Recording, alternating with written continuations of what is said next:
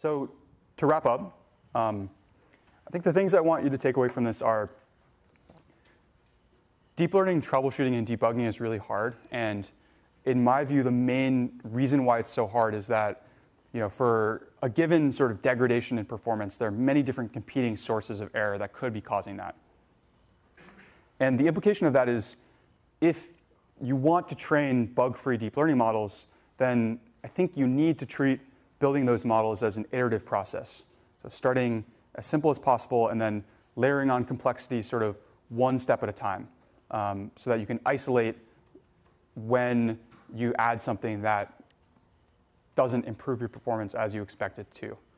And so these are kind of the steps that we talked about that if you follow them will hopefully allow you to make your model perform better and be more likely to be bug-free.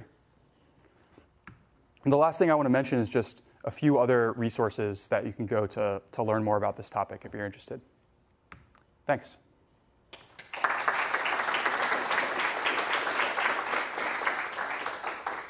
I guess we have like maybe 1 more minute if there's more questions.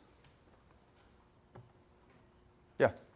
So at the beginning of the first phase, when you try to find debugging the record errors and all these errors, why don't we put a machine learning unit test framework to just test the shapes are right and just automatically detecting them rather than have to find them. Yeah, I think so. The question is, why don't we have like a machine learning unit testing framework? I think the answer is it's still hard, and there are people working on this.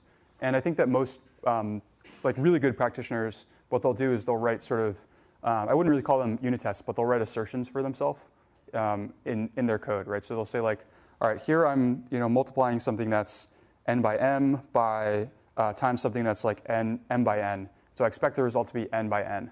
And so like I'll just write a little assertion in here just to make sure that that's true at the end of this. Because if it's not, then that means that I made a mistake somewhere up there. So I think people do this like sort of on an ad hoc basis at a small scale, and hopefully it'll become more systematized. Yeah. All right, thanks.